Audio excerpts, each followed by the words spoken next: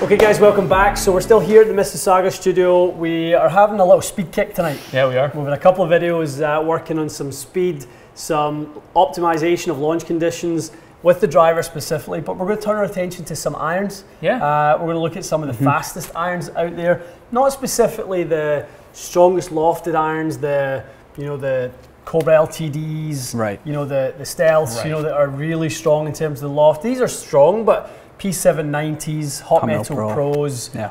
You've got the i525, Matty. Yeah. They would call these players distance Yeah, more yeah. so. Yeah, exactly. And I've got the Cobra Forge Tech X. So we have modified the lot. We're all playing them all at the same at 25 and a half. So right. For some of the irons, that's a little bit weaker. For some, it's a little bit stronger. But at least it standardizes the test. And again, looking at a category of irons that will definitely give you guys some help and some distance and that sort of thing. But like a lot of kind of peel in the bag as well. It's good looking stuff. Clean stuff. I'll tell you what, this Ping I haven't seen in person. Quite good, isn't it? Really Yeah, good. very thinned out. It looks good. It looks great. It really is. So we're going to give it a run. Have a look at the efficiencies of it. We're working with an LA Golf shaft tonight, 120 gram X. Yeah. You haven't hit this one yet, I have not. but you've heard rave reviews from Mikey young loves Michael it. loves it. Good product. Yep. Really You good. had a set I've in got a set, 760s. Yeah, I've got a set that's within the rotation. And the minute you tell the boys on staff that this is a good shaft, everyone wants to sit right now. Yeah. Good guy, Dean Fry. He's in the set. Yeah, exactly. Maybe I'll be getting a set after this. Yeah, there you go. So we'll see. So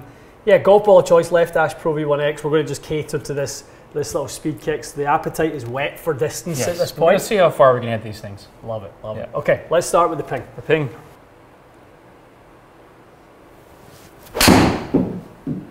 Fast. Quick, you could hear it off the face. Felt quick. I might have towed it a bit, but not much. Just a casual opener. 215. Let's hit better. I just left the face open a bit. A little bit open. Trying It's to gonna come back. carry It's a probably lot 215-ish. Yeah, it's a better shot. That's got some legs. So looking at these efficiencies, 140, driver territory, isn't it? I mean, we're looking at... I've had some 140s on my driver I know. numerous times. 130 feet in height. That's crazy. The manufacturers will all tell you about this, that really while they engineer more distance into these irons, they're doing it by giving you height also. So you do still get 49 degrees, or not everyone's swinging at your speed, but you do still get 49 degrees of land angle. So it really, the spin is not what's stopping the golf ball here, it's the land angle. Yep. That's nice. Sounded really good. that one. That one is hammered. Great shape too. Going to carry all In of the it. hole. Have a chance. Oof. Very nice. Yes. It's nice, this iron. They've all spun around 4,300. Well, that's what I was going to go to with the next part when we go to the compare page, Mikey. So I think what we're loving about that iron is it's so consistent. The phrase that people love to hate, spinsistency, the Ping coined when they brought out the G425 fairway with Mikey. They really talked about that ability to retain spin, not make it a guessing game, not have it fluctuate. And that's where I think when we test all of these irons, the Ping might have an advantage in the front to back dispersion. Agree.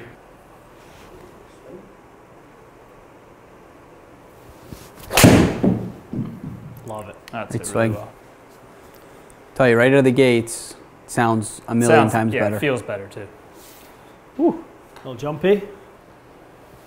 It's a lovely one, Matty. Yeah, That's a good bit swing. more online. Yeah, a little low in the face, but it's done well. Yeah, it does well. I bet that from a speed perspective is good. That goes out to 215 right on it. But yeah, efficient at 98 club, 138. That was nice. Nice one. Yeah, good swing. A little higher up in the face. It feels good. You guys are right. It's a little softer A than little the bit Ping. softer, yeah. I mean, I think the ball is contributing to a little bit of sound tonight. Sure. That was really good. Probably the best one I hit with this. Not thin, a little higher up the face. Very consistent also on spin. Yeah. We were kind of praising the Ping, but the Mizuno is right there as No well. slouch, yeah.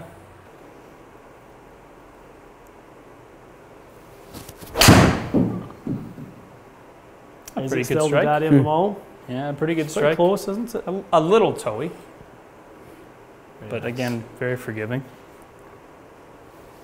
A little higher in the blade. Yeah. Good though. Similar, but a little higher in the face.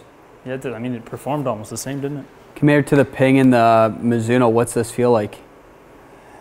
I think the Mizuno was noticeably softer. Yeah. This feels a lot like the Ping to me. Yeah. Sounds like it as well. Yeah, It's a beauty. that was good. That was good. Good swing. Handsome. Just a little Handsome. low in the face. Yeah, I but mean, and you caught a few that bit lower in the face with the Mizuno as well. I think quite interesting. I always found the P790 to be the kind of speed king and always the one that I could go to for a little bit more. I know that was a little bit more, Healy. but yeah, I want to keep it in there. Still pretty much there with Pretty the I-25s. close. Yeah, you're right. I-25, very, very similar Yeah. on that one, but Steven a little bit more. Yeah, a little more performance out of the JPX, even though you caught it a bit lower in the head. Yeah, a lot of efficiency there. That's really Wow, well. that was good. It- Sounds it so good. actually, it might be the best feeling one. Is it really? I think it might be. Yeah. This and the Mizuno would be Would be the two side- to beat. Yeah, I think they'd be neck and neck. It's good too. Yeah, that was hit nicely. Shade Little in lower? the- shade in the heel maybe. Yep. This is a Good, good one. 211 in Good the strike. carry. Nothing wrong with that.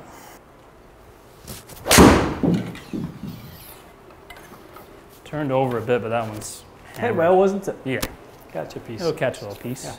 Yeah.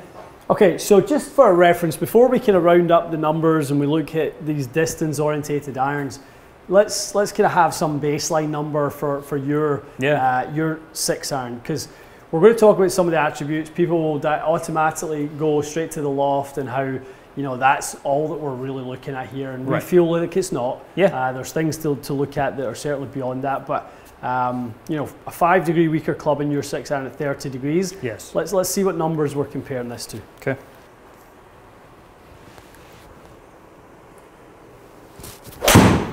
That's a good one. Very Good nice. swing. Probably worth a little bit more, maybe 195. Yeah, turn it over a bit so Yeah. that.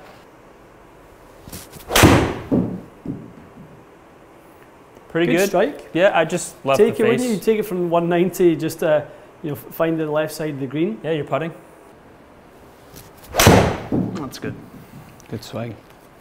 It's about as good as I can hit my That's own. about as good as it gets, isn't it? Yeah. We're looking from a speed perspective, we're looking at quite a difference, as much as 8.5 miles an hour in ball speed. Yeah. Obviously, looking at the launch perspective, quite interesting to see what the manufacturers claim in that the launch on these new modern irons that are significantly stronger in loft will match higher lofted irons. Yeah. We see it right in front of our face. It's happened exactly. 17 and 17. So obviously the spin difference is obviously related to the spin loft. Mm-hmm. So if we go to club data, Mikey, we can kind of see how that compares. So his angle of attack is somewhere between 3 and 4, call it there. The loft change, and we don't have maximum didn't dots dot and these mats, up. Yeah. but we obviously know that's a little bit higher. It's usually around 25 or something. Yep. Yeah. Yep. So, guys, that's why the manufacturers are claiming. That's why they want to tell you that they feel they can still give you the same stopping power, but they can give you this additional distance that really you need. There's no doubt about it. Going into greens with shorter clubs, Yeah. will certainly help you score a little bit better. Yeah, four irons in the distance, the players distance. distance. We can call I it think that. so. Yeah. I think that's fair to say. These are players distance. That are definitely worth looking at. Yeah, I think the feel of the Cobra and the feel of the Mizuno were Stood out. surprisingly good. You could tell those stood out to you for Oh sure. yeah. The Yeah. Cobra especially. I don't know. I don't remember it being that soft, but you're right. On Yeah. the trip we tried them and they were soft. I mean, that iconic feel of a Mizuno, the whole catchphrase, nothing feels like a Mizuno. I mean, you could hear it sounded great. Yeah, it sounded It's a nice little recap for the end of year. I'm sure someone's sitting there going, I want a set of I-525s, but here's 3 other options they can look at, and they're going to perform relatively the same. Yeah. Pick or choose. Yeah. It's nice. It's good. Yeah, Yeah. those did great. Definitely. Lots of people out there are always looking for a little extra distance, maybe feeling like they've lost a little bit within their game and try and wrestle a little bit back. Agree. We know this is not for all of you guys, and plenty of you they'll look at other videos and feel like they're more for you. But trust me, there's we see it again. We always talk about what All we the time. see in here in the bay, and Yeah. a lot of the catalyst for the ideas that we have, guys, in the videos is what we face on a daily basis. Yeah, in what the bays. people are looking for. Totally is, yeah. So we we pull these irons an awful lot, and we get a lot of use out of them because more distance and kind of more forgiveness on heel and toe strikes. Like we've seen a variety of strikes there. Some toy ones, some low ones, this and that, and it wasn't like your performance fell off the planet. No, I think still were reaching a green. In the past too, when you had stuff super strong lofted, everyone automatically thought you're going to hit it lower. Yeah, we might hit it further, but it's going to run out. Yeah. I mean, we've just proved that it's not running out much. Your carry to total number is pretty tight, and you're still launching it super high. Yeah, so huge peak height on all of us. Definitely. Good stuff. Okay, guys. I think an important one. Club fitters. This is why we obviously have a variety of irons in the drawer. T100 is a phenomenal iron in its category, but there's others that are offering great performance, and between that set of irons and kind of this, there's many in between. There's lots and lots of kind of cover the 30 degrees, 25 degrees. There's lots at 27, 28, 29. Probably the majority of the drawer sit between these two. So we are looking at the bookends here, and again, there's going to be people out here that are looking at this going, all right, this is on my list to try next time I get to a demo day, or I'm going to get to a fitting. I'm going to make a little mental note that that's what I want to try based on the performance. 100%. Definitely. Good stuff. All right. Okay, guys, thanks for watching. Lots more in series like this where we kind of dive into the performance of certain clubs that we carry here at TXG. Look forward to sharing more of these types of videos. Totally. We'll see you again soon.